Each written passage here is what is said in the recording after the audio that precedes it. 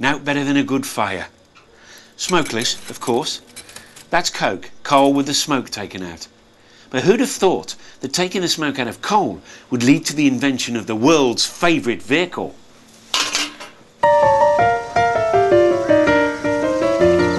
Beep, beep! The idea of a wheeled vehicle that could propel itself under its own power had existed since the earliest days of steam. This massive beam engine in Cornwall, one of many that powered the mines, isn't going anywhere. But its engineering inspired a brilliant Scotsman, William Murdoch, to create this.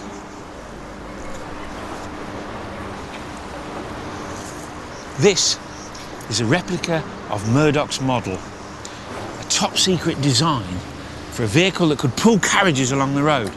And like the massive beam engine, it uses a piston, this one set inside the boiler, to power this overhead beam, which turns a cranked axle. Revolutionary. Murdoch carried on developing his model vehicle during the 1780s. And this is how we think it works.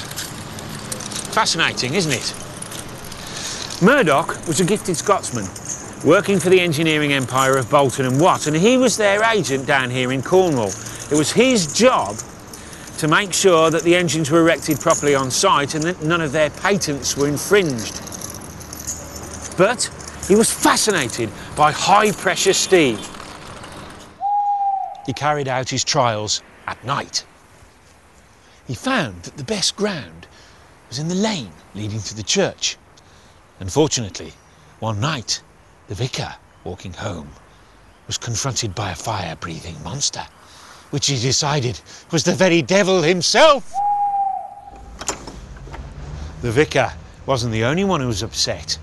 James Watt heard about the experiments and gave Murdoch a choice. Either lose his job or continue working with the greatest engineering company of the age. Murdoch chose job security, but it didn't stop him experimenting, this time extracting gas from coal. Extracting gas was something that Murdoch had experimented with since he was a lad in Scotland.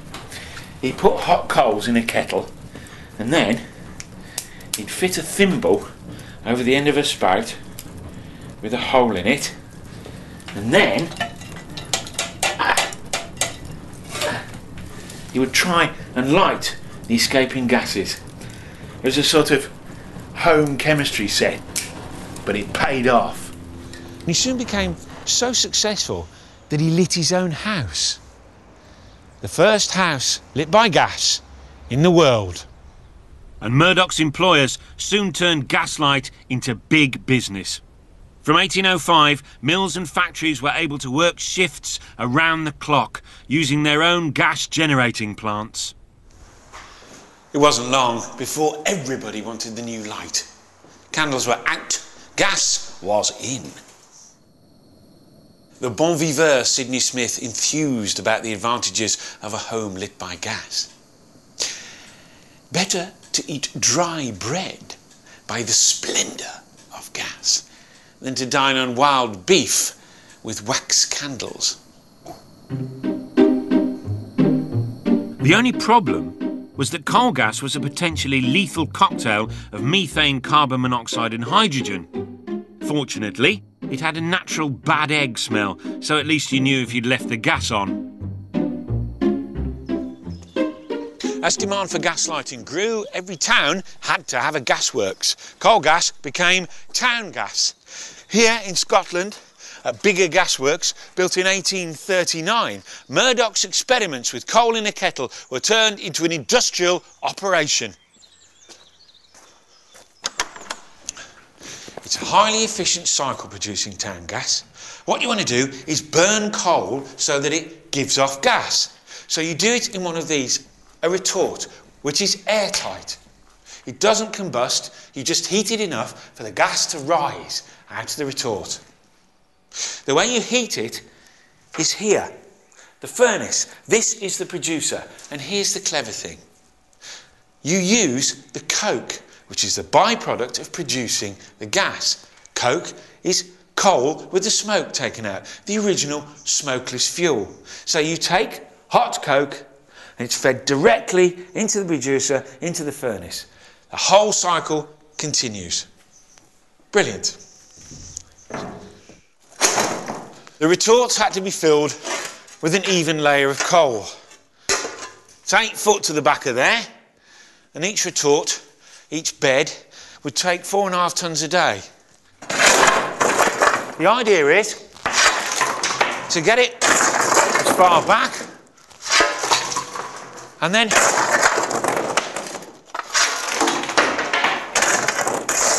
mist. And when you've got the back filled, you work your way forward to get an even layer. The stoker's job was further complicated by the fact that you've got different layers, upper, middle and lower in that set of retorts. So that determines the heat and the rate of gas production because of the proximity to the producer down there. So these are hotter and these are cooler. So very skilled indeed, really. The gas and what we call the liquors, the impurities, will continue on its way to further purification. The gas is pulled from the hydraulic main through a condenser, which cools it down and removes more impurities. These are the machines that do it. Basically, they're belt-driven pumps, exhausters they're called in the gas trade. It then comes on to this, one of the most extraordinary pieces of machinery in the entire industrial age, in my opinion. This is a scrubber. Mrs. The idea in our computer-dominated nanotechnology world that the way to remove ammonia from gas is to scrub it with brushes underwater seems fantastic. But that's what machine does. Gas is bubbled through water and scrubbed by slowly revolving brushes. And this is how town gas was cleaned throughout the whole of its life as a fuel supply.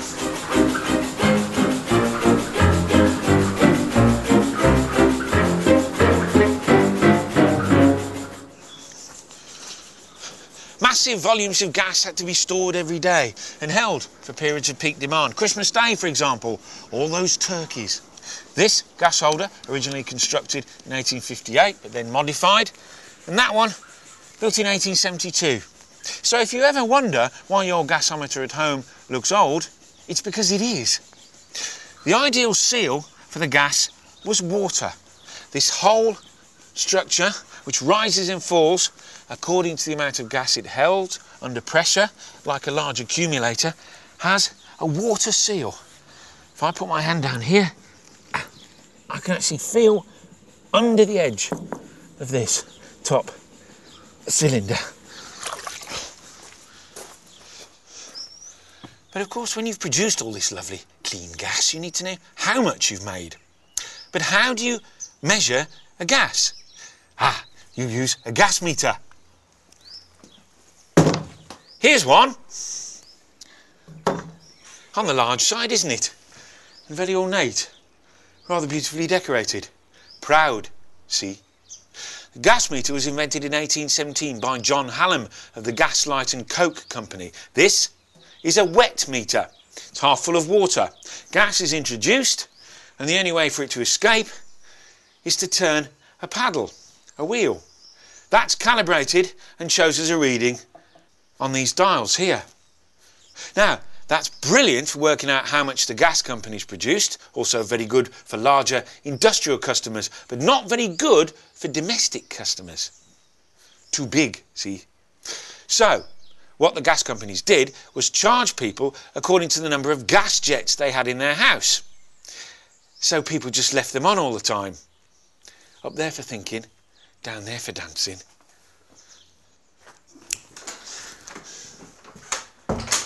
There we are. So in the 1850s they came up with the dry meter, much more practical for home use, although in this case rather impractically situated in the bathroom. Excuse me, madam.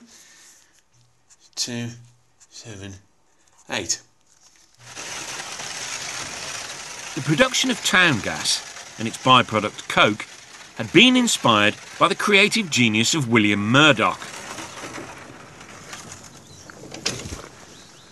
But he was still passionate about vehicles, road vehicles, and his experiments inspired the production of the first coke-fired, horseless omnibus.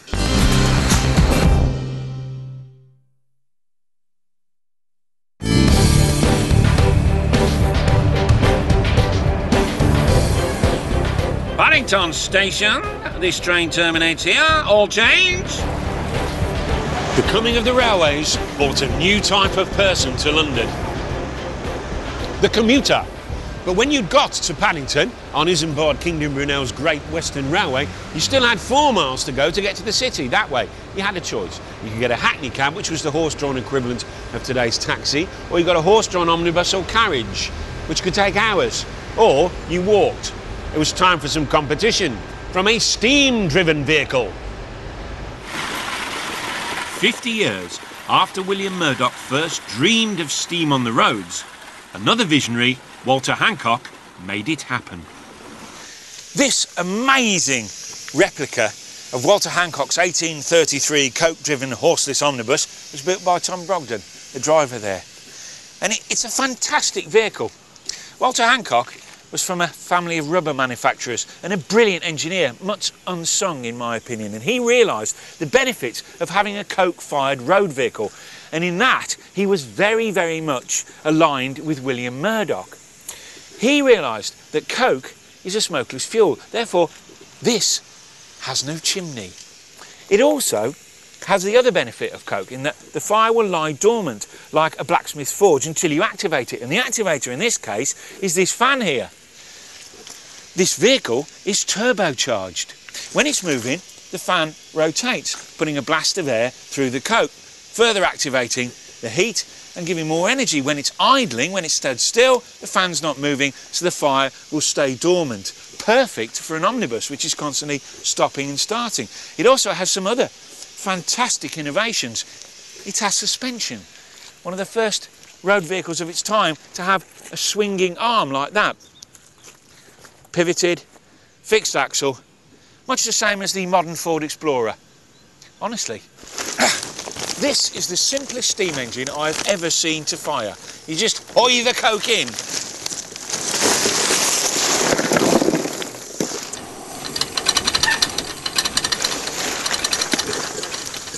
Like that.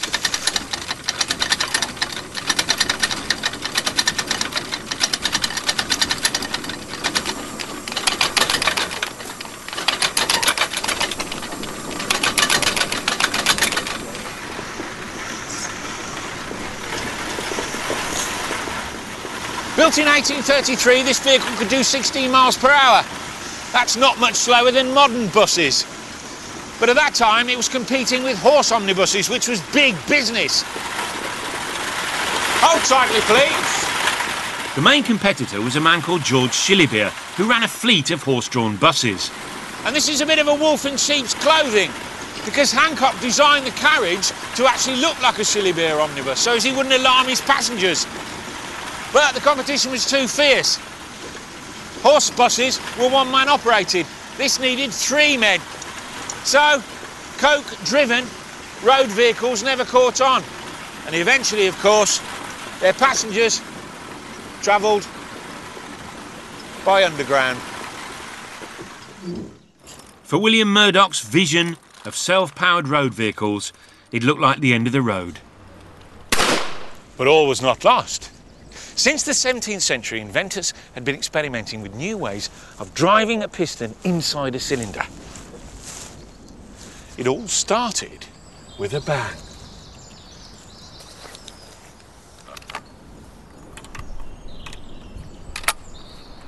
Are we ready? Pull!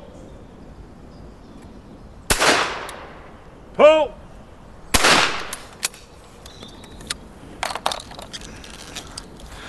If you have an explosion in an enclosed space, like a gun barrel, it will force whatever's in the barrel out of the end. If you put a piston in the way, so the explosion acts on the piston, you have an early form of internal combustion engine. The problem with using gunpowder as a fuel is that once it's exploded, you then have to recharge it. So what do? Stop and put more gunpowder in? Not very good. 200 years later, Murdoch's coal gas was readily available. It could be fed into an engine and ignited again and again and again. By 1878, a German, Nicholas Otto, had invented a highly efficient gas engine. It had a horizontal cylinder and worked on a 4-stroke system. Each stroke is a movement of the piston up and down the cylinder. Here's the inlet and the exhaust valves. So the first stroke pulls the gas into the engine. This is then compressed, ignited, and then the exhaust valve opens and the waste gases are expelled, and then you're back to starting point. It's the internal combustion engine. Suck, squeeze, bang, blow. Suck, squeeze, bang, blow. Suck, squeeze, bang, blow. Over and over again. Gas engines had one major advantage over steam engines. They were very quick to start. And the residents of Cambridge had a particular need for quick starting engines. Like most British towns in the 19th century, Cambridge had a big problem: raw sewage. On a visit, Queen Victoria remarked on the amount of paper in the picturesque River Cam, all suspiciously about the same size. A quick-witted councillor replied, "Notices prohibiting swimming, ma'am." These two venerable but elegant and oh so sophisticated old ladies were installed in 1894. Beautiful steam engines that lifted the raw sewage and foul water that drained into a sump under this building, 40 feet down there. At each stroke they raised 150 gallons, forced it through 24-inch pipes to a sewage farm down there. But they were very labour intensive, and steam had to be raised in a boiler house, another room over there, and that could take a couple of days. Steam engines were excellent for coping with the day-to-day needs of the Cambridge sewage system, but the engine man had to keep a very careful watch for rain, because Cambridge is on the fens. It's in low-lying land, and a flash flood could be potentially disastrous, and for coping with that, you needed something that would respond very, very quickly.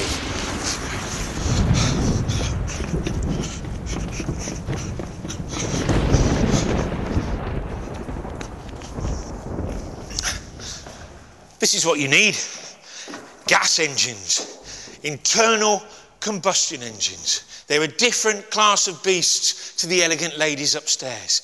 They can supply explosive power.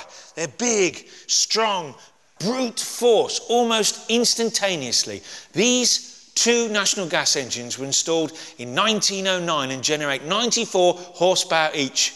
They ran from the town gas supply, generated at the gasworks just over there, where Tesco's is now. Let's start them up. First, prime the engine with the gas and air mixture. It's a bit like tickling the carb on your lawnmower. Then, the magneto. Oh, you can smell that gas. That was a low voltage magneto. What happens is that instead of having a fixed interval, like a spark plug, you actually have two little electrodes that come apart and pull the spark across them. And that fires it. And now we're off. What we've got here is the suck, squeeze, bang and blow cycle of the internal combustion engine.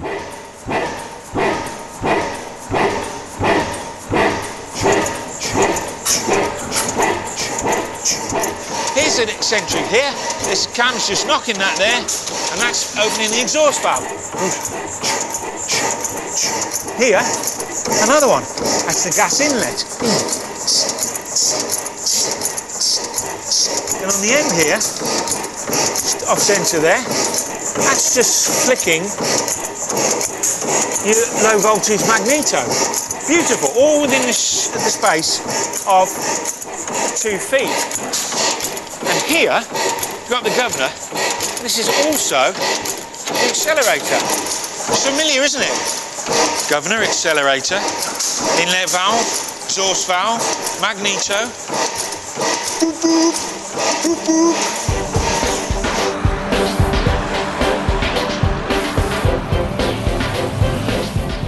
But before the internal combustion engine could get out on the road, it had to be set free from its umbilical gas supply. It needed a new fuel. And in 1882, Gottlieb Daimler invented a carburettor that turned petrol into a vapour, which could act just like a gas. All the technology was now available. The race was on to develop a really effective internal combustion motor car.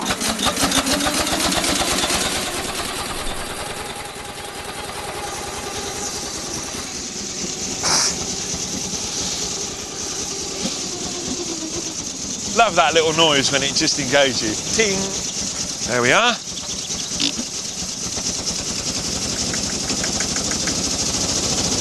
Hill start. Early motor cars was much about style as engineering. Ah, second. Well done. This beautiful 1898 Peugeot was owned by Sir David Salomons, Tunbridge Wells. And in 1896, he drafted an act for Parliament called the Emancipation Act. And after that, cars no longer had to travel behind a man carrying a red flag. Next stop, Brighton. for the pioneers, there were no rules. Armand Peugeot started with a 2-cylinder Daimler engine, but then designed his own and put it at the back of the car. Using a 360-degree crank, the cylinders worked in unison, so you got a very smooth ride.